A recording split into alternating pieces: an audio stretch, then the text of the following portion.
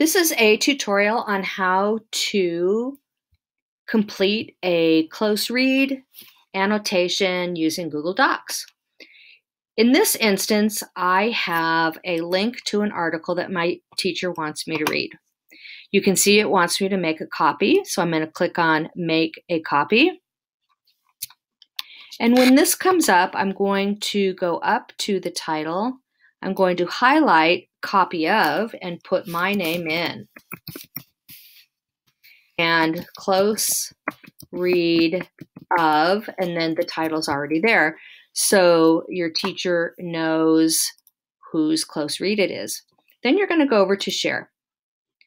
And you're either going to put in an email address that your teacher wanted you to share, or you're going to go over here to where it says get shareable link. Now you have a couple choices. Anyone can view, or I would say comment. And if you put anyone with the link can comment, then your teacher can leave comments for you in your close read. Click on Done. Okay, so now I am in my own document to create for my close read. I've already read it through once. I've read it through a second time. I've done a pair share perhaps with a partner in the class. And now I'm ready to go back through and closely read this article. And I'm reading through here and I see, oh, knots tied on a string. Well, what kind of communication is knots tied on a string? So I've highlighted it and I'm going to go down here to this Explore button. I'm going to click on Explore.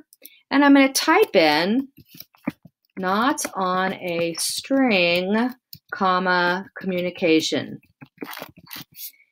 Push return. And right away, I see a Kipu in Wikipedia. So I'm going to click on that. I'm going to see what that is. And look, here is the definition of a Kipu, which was also called talking knots. So I'm going to highlight that. I'm going to copy it. I'm going to go back to my close read.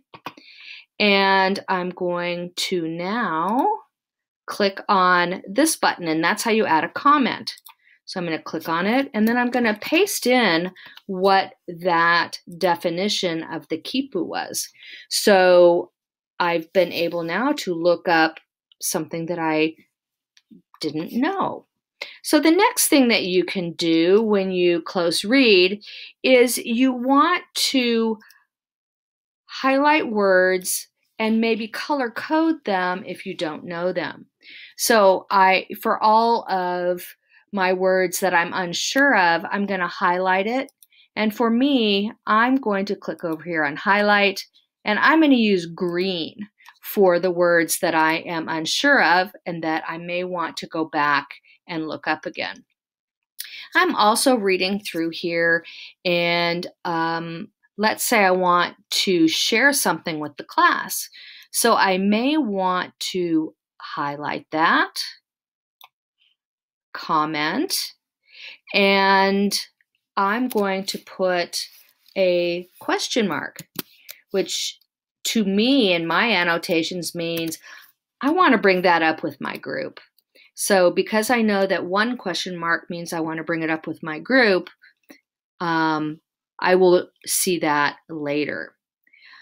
Another annotation you may want to use is an exclamation point. And that means that this is something either I really like or is important. Click on comment. Maybe let's say I am totally unsure of something. You can click on the comment button again. Maybe I'm going to use 2 question marks to annotate that I really need to ask that question or go look it up.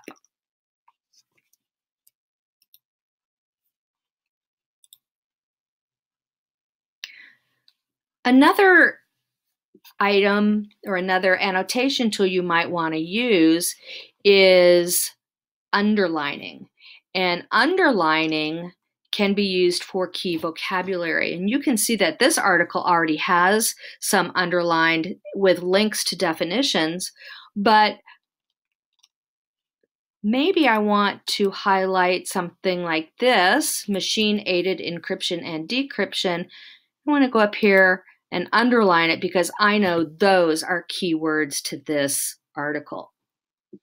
Okay, so you've seen how you can highlight, how you can use this Explore button to find answers to questions. Let's do one more, and let's find a definition. So let's highlight transmissions. I'm going to show you a different way to find the Explore button. You can go to Tools,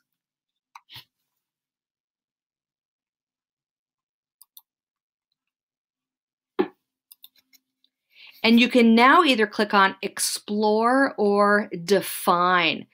Let's do Define since we're trying to find the definition of transmissions. And over here, a dictionary definition will pop up. You can copy it and now go back to your comment button. You can paste it in, and now you have a definition for transmissions. Okay. I hope this was helpful in learning how to conduct an annotation of a close read in Google Docs.